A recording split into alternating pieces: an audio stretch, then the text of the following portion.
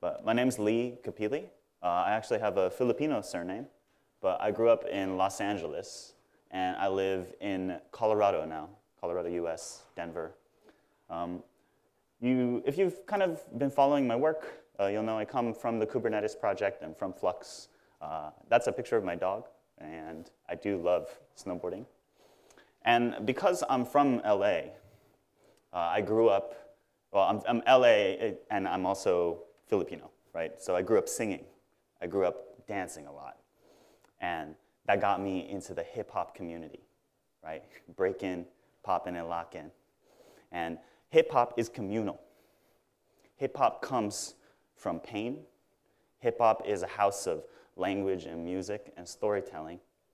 And so I kind of want to tell you guys a story because I feel like when we work in infrastructure, when we work on software, it seems like it's always a struggle to get away from the pain into what you actually are trying to do with your life, what you're trying to actually improve. And so I find myself at the keyboard every day, working the command line, my app, I'm writing in it so clean.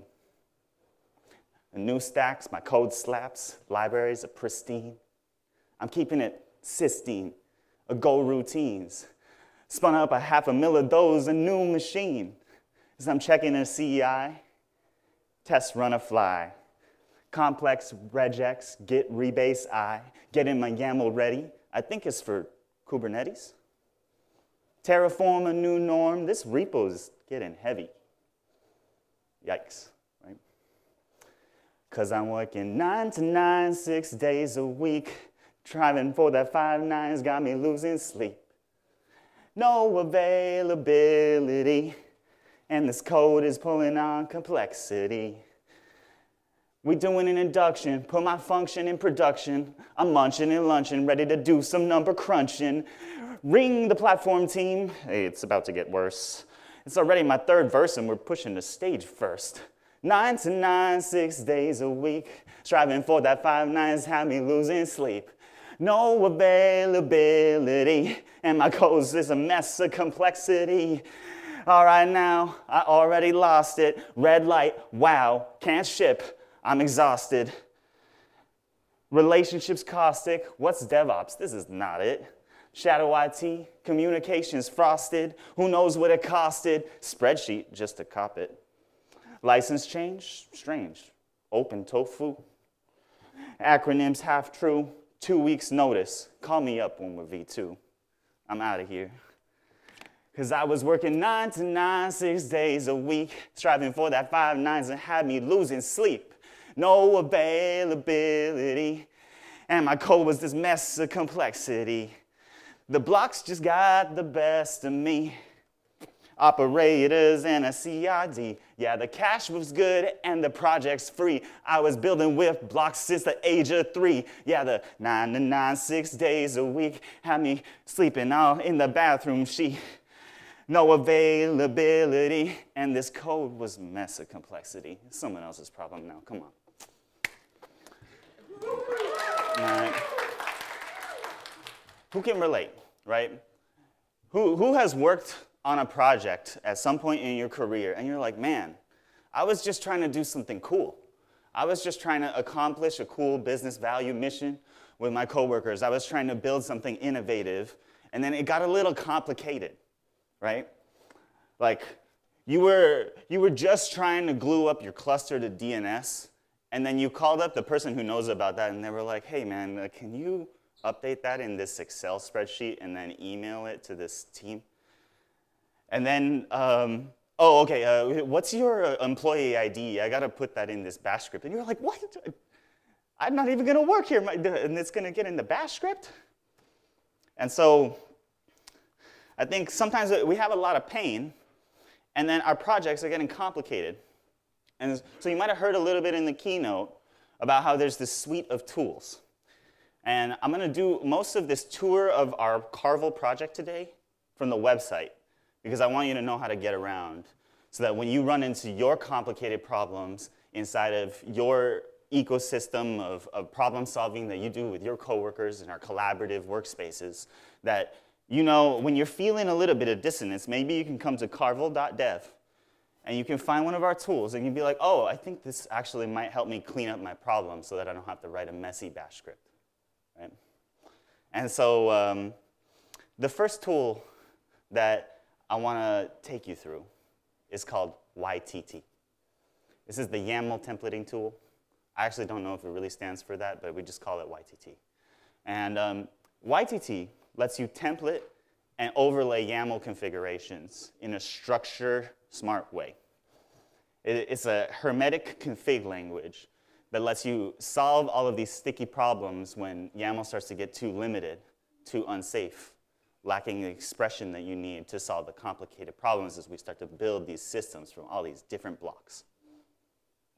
And so if you go and you just carvel.dev, click this, right? And then I'm sort of betting on the internet working for the rest of this demo. Cool. So all your YAML shaping in one tool. Right? On that previous website, it says Kubernetes. But the cool thing about the Carvel project is that we're building all of these tools in a Unixy way. Right? All of these tools only do one thing. They do them very well. It's not forcing you into a particular workflow. And so if you have YAML problems, and I know I got YAML problems, probably 1,000 of them in a single repo, right? Then I can come to this tool and start shaping and solving and building some abstractions. And so you come to the ytt website. What's really cool over here is giving you a little rundown. ytt is structure-oriented. What does this mean? It means that it's not a Go template. It's not a text templating language.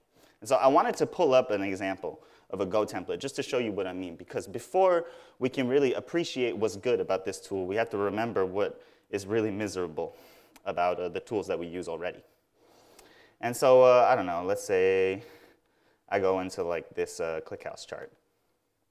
And then let's go ahead and into our templates folder where we're going to have a bunch of Go templates. These are text templates, right? And let's just look at something simple like a service. I was expecting this to be simple. Hopefully this is, I should have probably turned off dark mode in GitHub. Sorry, friends. Might be a little bit hard to read. I'll try to make this better. So this is a Go template for creating a structured Kubernetes service. We're trying to get to a declarative configuration so that we can tell our distributed computer how we can network to our ClickHouse installation, right? And so you can see here, this is a service. It's in the V1 networking API. And then there's some metadata here. And then now we're getting into all of this templating stuff. So we want the name to have some certain rules about it. We want to add some labels. We want to have a type for the service and maybe have the option to provide a cluster IP. Now you can see that this starts to look like a little bit of functional programming. Cool. I mean, I think maybe not a lot of the people I work are very big fans of functional programming. I know I am. But it's a little bit esoteric. The main thing here, though, is that if you sort of look far enough through here, it's very indentation specific. And I should have found at the bottom here, in almost every service definition that you'll find in the Bitnami Helm charts repo, you will see including a template from somewhere else, right? So we start to get a little bit indirection from our programming language. Go templates are cool. We have this like full indirection going on. We can do Turing complete stuff. But after we render that template and then pass this dictionary and get some values from a different place, which is a really powerful abstraction, I love that about Helm, then we have to take our pure functional programming, our data structures that are happening in our hermetic build, and because we're in a text templating language, we have to think about how we're going to format the output. And the formatting of that output is critical to the runtime of our distributed computer. And so I have to know when I'm, I don't know what, 120 characters deep into this line over here that I want to take this structure, render it, and then indent it by 4 spaces. And I think that as much as we can all appreciate the ecosystem around Helm and the power of a Helm chart, the ability to take a vendor piece of software, something that somebody else maintains or an entire group of people maintain. But when you look at how this stuff is built, it is so hard to test and it is dangerous. And I'm not speaking with a lack of authority here, because back in 2017, this was my job. I was making charts and modifying them and then running them. And it was painful, because you run into bugs where suddenly your chart's not rendering when you turned on an option. And the mistake that causes this is the choice to build Helm with Go templates at the core, right? And mad respect to the Deis team for building Helm in the first place. But Go templates just sort of came out of that early ecosystem, and it's an unfortunate mistake that we have to live with, right? So then we got into the world of Kustomize. And Kustomize is awesome. Not without its own kind of controversial kind of story to rise of fame. But Kustomize is really delightful to work with for simple things, right? It says, hey, maybe we can just start focusing on the YAML again. We don't have to worry about writing Go templates that then render to YAML and aren't actually valid YAML, and now we got to have these hybrid syntax highlighters and try to figure out how like DevOps people can go and mesh all of this pain together. And so with Kustomize, you can just, I don't know, maybe I can make this picture bigger here. Right? You can have your base configuration and then take these patches for different environments or variations of config. And because Kustomize is a magic Kubernetes-specific tool, you just take your patches and it lays them on top and then merges all the fields together for you. And then when there's special things that you might want to do, like merge onto the same name of a container with your patch, it does that magically through the tooling and open API abstractions that build up strategic merge patch behavior. That's great. And so Kustomize greatly differs from this templating approach, because we're now structuring our configs into different pieces and then laying them on top of each other in a tree. But we've lost something. We've lost something really valuable.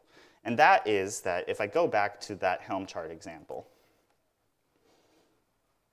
there's the values abstraction, which Kustomize is just really bad at. There's ways to create variables in a customization where you can put random strings or various input fields into a config map data and then reference that field from inside of your customization YAML with 4 lines of YAML that then create your variable, which you can then interpolate into strings, but only in certain places. It's just not actually meant for that.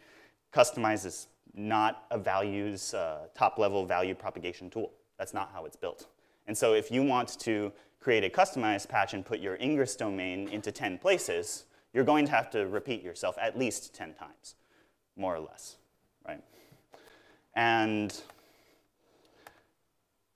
that's part of the design, right? The Kustomize team says that's on purpose, and it's good. Once we start getting into more complicated repos, and you start, like having your 60 cluster problem where you're then having multiple clusters with multiple apps and multiple environments for multiple customers, or whatever your variation need is, you start getting into very large repositories of YAML, and you're starting to wonder to yourself, how much should I be repeating myself? Isn't this a sophisticated distributed system? Shouldn't we be doing real software development? I need a real programming language to start to handle all of the complexity, all of the intellectual property necessary to create the infrastructure that makes my business happen. And so I want to get to a happier place than using text templating to create a bunch of config to run my distributed computers. I want to do something a little bit more sophisticated than just store patches in a directory of things and trust that if we store 5,000 lines of YAML in a repository, then I'm going to be able to manage my fleet of clusters. I want to be able to run tests. I want to be able to assert that things are of a proper type and that they're meeting my business needs. And so we can get to a better place here. And I just wanted to, I guess, sorry, got a little bit off track here, but this is the valuable part of Helm, probably the best part of Helm. Right? I go to the ClickHouse chart, there's a values YAML file, and it shows me top-level options all in one place. A simplified abstraction. I can take this vendored piece of software, have all of these values, go through and say, oh, I can set the image registry. I can make sure that I'm asserting for a particular Kubernetes version, override some of the way that things are named so I can manage resources in my cluster at runtime. I can turn on the diagnostic mode. do all of these fascinating things at the application level, use different versions of Docker images. And it's a fantastic abstraction because I'm no longer going into this incredibly verbose blob of literally tens of thousands of lines of YAML that's needed to run this application in a cloud-native way. So I like this. And Kustomize is great because I like patching. But these tools, they're very Kubernetes specific. And frankly, in my job, I don't just work with Kubernetes, right? Whether I'm executing some Terraform modules, or if I'm gluing something into DNS, or a BGP set of autonomous systems, or maybe I'm using OSPF, maybe I need to tie that into the network topology of my data center, and I have to also sync that with a legacy system that's provisioning via Ansible, which is all YAML. And so my job isn't just constrained to this Kubernetes cluster. And if I want to wrangle complexity and actually represent the whole state of my distributed system, I'm going to need a programming language that lets me do real software development at that layer. So this is why I'm so excited and why I'm spending so much time talking about YTT. Because I think if you go and you start finding all of your YAML problems, you can get to the good place. Let me show you what it looks like. So YTT is YAML. It's all just parsable YAML. Every YTT program is a valid YAML file. And the way that we make YAML smarter, because YAML is incredibly limited, there's no control flow really. You can barely do any sort of indirection with this thing called anchors that nobody ever uses. But if we were to say embed a programming language that was familiar to operations type people, something that felt a little bit like Python, into the comments of your YAML file, and we gave somebody a statically compiled Go binary to then turn all of your YAML programs into the output that you needed to run your system, that's YTT, and that's super exciting to me. This language, you might have heard Whitney mention it in her keynote this morning, is called Starlark, and that's what's embedded in these comments. And you can use Starlark programs either embedded in YAML directly or right alongside all of your YAML files to make your YAML way smarter, safer, more confident, and more fun to use. And so here, this is our kind of main demo. And you're going to see a lot of the same kinds of things that you could do in a Helm chart, but in a really kind of ergonomic way that's readable for operations people. So here, I want to define some labels. This is similar to when you would just define a function in Python. Right now, I have a function that outputs this YAML fragment. It is a map that has two keys, app and org, with the values echo and test. Cool. Now I can call that function, and I can just always get that map. Here, I'm loading in this data library, so I can actually get data from other places. You'll see that in just a second. Here, I'm defining a function, and instead of working directly in YAML, I'm actually executing a statement inside of Starlark, which feels like Python. Right, so here, we're passing in an echo variable inside of the arguments, and then we're going to have the name. We're concatenating that, or putting it together with the echo prefix string, and then we're calling return to have the return value of the function set. So whenever I call the name function with some argument, I'll have echo hyphen, and then whatever the argument you passed is. So now that we have these functions, we actually have no output yet. But the main function, or the kind of the main entry point inside of this program is just at the root level. If you have YAML documents, that's what we're actually trying to get to. So here, I'm going to start outputting a pod. You'll notice like I don't have to call print or anything, right? If my YTT program has YAML at the top level, it's just going to start outputting YAML.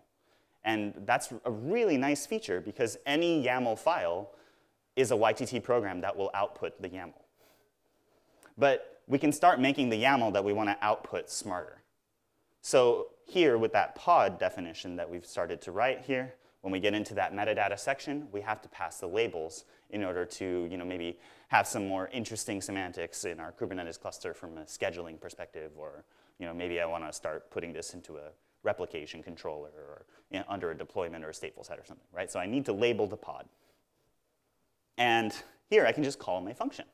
So I enter into Starlark by typing the comment @. And once I'm in there, the YTT interpreter, or sorry, the YTT parser is going to start executing the starlark function. And then it calls labels, grabs this map, and puts it in. Similarly, for containers, say that you wanted to do something less trivial and you're tired of writing pod specs that are literally hundreds of lines long. You want to have a simpler way to define what goes into your containers. So you're going to need to have some sort of image. In this case, I just want to use the same one all the time, so I don't have to indirect that. But I can give each container a different name by calling a function and then doing a for loop. When was the last time you saw YAML with a for loop? Maybe only in a text template, right? But it's like, loops, I'm a programmer, I love this. I can do multiple things all at once. It's really fun. I can now iterate over a data structure and produce 10 containers if I want to. 100, why not? In fact, let's go and do that. So you'll see that we loaded the data library in here. And then for every echo in the data values of echoes, which probably some list, I hope that that would be type safe. And it is, which is really cool. It's way more type safe than Python. And then here in the arguments, we want to pass 2 arguments every time we have a container. The listen arg for a particular port. That feels pretty infrastructure-y. And then also, let's have something to output onto that port, right? And then we have to get that data from somewhere. So I'm going to declare some data values in a different file, just like Helm. I love this part of Helm. It's the best part. And then I have some echoes here, and I have 2 maps. One is named first, one's named second. And then I'm also going to pass in some extra fields here that can be conditionally templated into my containers. So here, this is the live demo that's just running on top of carvel.dev /YTT. If you go here, you can start editing all of this stuff. And you'll see that if I add another section here and call this third, that the pod output over here on the right is updating in real time. Let's go ahead and put that on another port so that we don't cause a conflict. Probably could template this later if we wanted to. And we'll say hello to KubeCon. Right. So you can see that this is powerful, right? But at the end of the day, if I wanted to do this declaratively by just writing a pod spec, then all of the same information would be here, right? So what's the value of this abstraction? Am I just creating a needless abstraction? Well, remember how we were talking about ports? And ports are this very infrastructure-y thing. And infrastructure is where pain comes from, because we have to make sure that we glue things together. And sometimes when we're using the glue, our hands get stuck together, and it's not fun. Well, if my ports, when I configure my network, are not the same, then I'm going to have a bad time. But if we go to our service definition, you'll see that I have another loop right here. And I'm naming my ports after my containers. And then I have the ports from that same data structure, the exact same data structure from one place, where I'm not repeating myself anymore. I can, as a programmer, use a loop in a Pythonic language that's readable by sysadministrators, and then make sure that all of the ports are the same. And when you look at the output, you can see that that third container that I have there is matching in the port network configuration. Very cool. Here you can also see that our type safety comes from a schema definition. And this is like a total game changer for keeping YAML safe. Because now I don't have to worry that when I have a port number, it's going to accidentally turn into an octal output or something. Or if I have a commit SHA, that it's not going to convert from a string one day into a number, you know, or another kind of octal output or hexadecimal output kind of thing. Just all of these surprising things in YAML that come up and bite us when we're trying to just do our jobs. And I don't know, you're like, I made that change 3 months ago, and it took that long for like the git commit SHA to then bite me in production, right? Type safety is going to prevent us from having those problems, and I love having a schema for all of my inputs when I give an interface to somebody else. So hopefully you can see a little bit why I'm so excited about YTT. This is probably one of the most important tools in the Carvel project. And so I would encourage you already, just as kind of the action item, to go to Carvel Dev or show this to the people that have the YAML problems in your organization and send them to YTT. There's a lot of non-trivial things you can do here.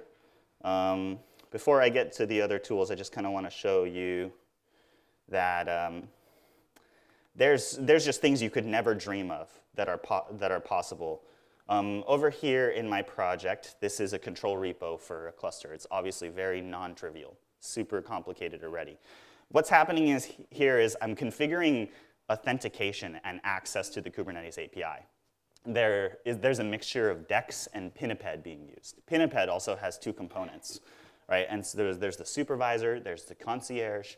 I'm like looking into this stuff as the infrastructure engineer, trying to figure out what's happening with all of these projects. And then I have to read all of their documentation, look about how all of these components are configured. They're all using different schemas for their own YAML stuff. I have to use those in inline strings inside of secrets. It's a mess. And so I go and I fork the YAML configs to install these three components into this upstream folder. I have DEX, the concierge, and supervisor. And then in the patches folder, I have a bunch of YTT programs to start overlaying over those base configurations. So for DEX, this one in particular, or well, let's just actually, we'll look at the simpler patches. So for the supervisor, I wanted to make some simple edits, right? Here, I wanted to find this deployment, so I make an object that has the group version kind information. Then I start an overlay on this document, and I'm looking for the container by name. So then we find the Pinniped supervisor in there, and I add a liveness and a readiness probe. A great thing to do for most of the things that you want to probably deploy to your cluster, right? But this is a nice simple patch. In fact, it's even feeling like customized, but then without any of the magic, right? Like instead of relying on a strategic merge patch, I'm overlaying by name explicitly. If I wanted to overlay by probes instead, or just add some fields to every single container, or specifically to a sidecar, then I would be able to do that easily. I can append, I can remove. It's not magic, right? But then, look at what I had to do to DEX. Patching the DEX config, this is one of the most important parts here that I want to hammer home, which is that I've only been working on Kubernetes configurations, but I have all kinds of YAML problems that are not related to Kubernetes at all. In fact, DEX itself is configured by YAML. And there's no like open API spec or custom resource definition that I can query. There's no auto-completion that's going to happen in my editor to make sure that I write the proper DEX config. So I have to be careful, and I have to know how to read the docs. And frankly, once I fork the DEX config, all of the defaults from the upstream config, I'm going to lose them. So I actually want to take my upstream config and then patch it. But if you actually look inside of this upstream config in this blob of YAML that I definitely didn't write, right? Like it's like hundreds of lines, or maybe just 159. You'll actually see that this inlined YAML string here is, it's just like part of a data field in a config map. So how do I patch this thing? Right? This is not something that I'd really be able to get to ever in Kustomize because it's not actually part of the YAML structure. There's no longer any tree of keys underneath this. This is a string. Right? This has to be parsed and serialized. And then I have to patch on top of that. And then I have to serialize it back into a string. And then also, this is a nightmare because this is a config map, but it probably should be a secret. I'm going to have secrets in here. So I should change the type of that. YTT is so powerful that I can do this in a single program. I can define my updates, choose all of the merge behaviors for all of the fields that I have to read the docs on, include my secrets, pull my secrets from a values file instead of inlining them directly in my patch, and then find the config map, overlay it, change the config map to a secret, and then use a Lambda function to base64 encode the results of decoding what was in there and applying my updates to it. This is all possible.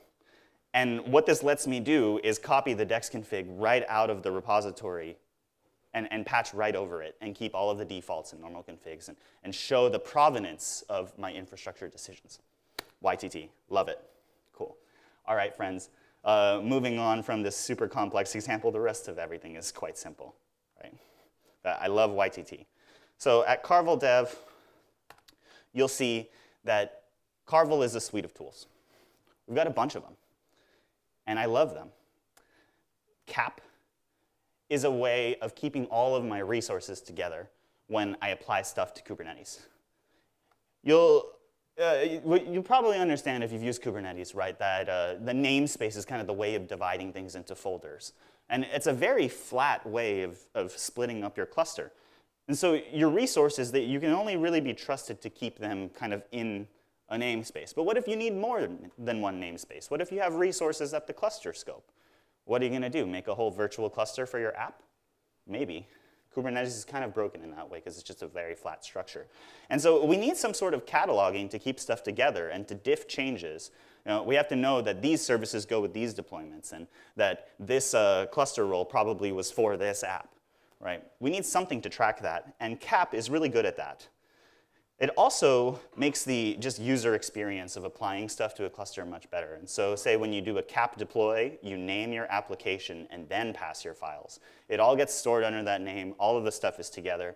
And then instead of doing nothing as you just wait around for everything to reconcile, it actually waits for everything to become healthy and tells you what's happening as those changes are happening to the cluster. It also gives you an opportunity to read a diff ahead of time. It tells you which namespaces are being affected. Very cool stuff. I love Cap. Cool. Let's look at some of the other tools.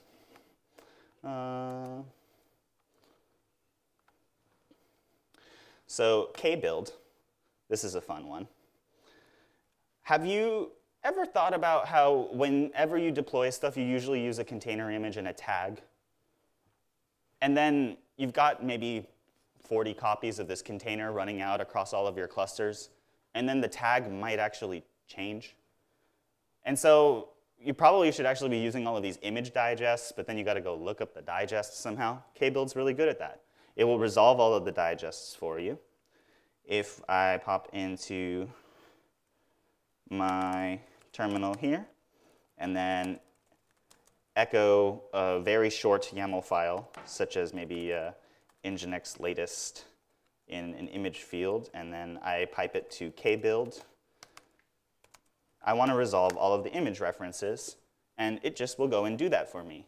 And then actually output a metadata annotations update to show that this image tag was resolved and what tag it came from.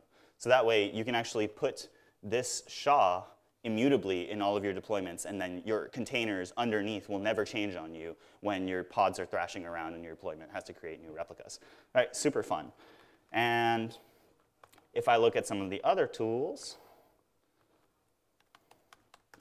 there's a bunch more, right? So we've got 7 primary tools in the Carvel project, right? I've covered YTT. I've told you about Cap. Kbuild can also resolve our image references. Image package is a way to put anything inside of an OCI artifact and then basically use your image registry as an S3 bucket. If you want to put Kubernetes configs, binaries, if you want to put a rootfs for a Linux machine into there, or some kernels, if you want to put some WASM containers, you can make packages out of OCI artifacts and actually reference them together and then copy them across air gaps. It's wonderful. Great for building products, great for doing stuff with the government. It's fantastic. Vendir, one of the most general tools. I love this thing. You just have a single YAML file that declares the state of your directory, and then you can fetch stuff from Git, from HTTP. You can go to SVN or all of the archaic ways of versioning your software. And secret gen controller is a way to export and import and generate bytes of data from Kubernetes resources or from random number generators, and actually generate and then distribute those secrets, whether they're SSH keys or API keys or passwords for Git or something. Or also a really common one is the image registry credentials. You could distribute that to all of your developer namespaces and have a really great time instead of copying and repeating yourself over and over again inside of a repository. So secret management with secret gen controller is something that I would recommend you look at if you're feeling that pain inside of your production environment, which everybody is. Lastly, this top level project is Cap Controller. And Cap Controller is a continuous delivery and GitOps tool. Again, you might have heard Whitney talking about it in the keynote this morning if you happen to make it. And this is a world of rainbows and consistency and confidence, because GitOps is the way that we're going to build and innovate our next decade. Right? If we're going to be using all of these distributed computers and cloud-native interfaces, and we're having this sprawl of complexity, the previous generation of intellectual property, we've lost it. Right? There's so much entropy in all of the virtual machines that we've deployed and the bare metal servers that we've built that oftentimes we find ourselves in a new job just having to rebuild everything from the ground up. Can we do better? I think so. GitOps. GitOps is the way that we can use our collaboration tools to work together and keep track of all of the individual moments of brilliance that we all have when we're collaborating together to build up our distributed systems. And if we can get a little bit of a better hold on that, I think we can postpone when we have to tear everything down and build everything up again. And that's going to help us innovate towards systems, whether it's a payment system where I pull out my phone and I'm paying for my subway ticket, or if I'm at, if I'm like ordering a car from the new version of the internet, on a 6G network or something. Those systems, that's the stuff that we're actually trying to do when we're with each other. And I think that GitOps is the way that we're going to help prevent the entropy of all of our intellectual property. And Cap Controller lets you do this with continuous delivery in your cluster, bridging all of these tools and more, things like CFG, things like Q, things like Helm.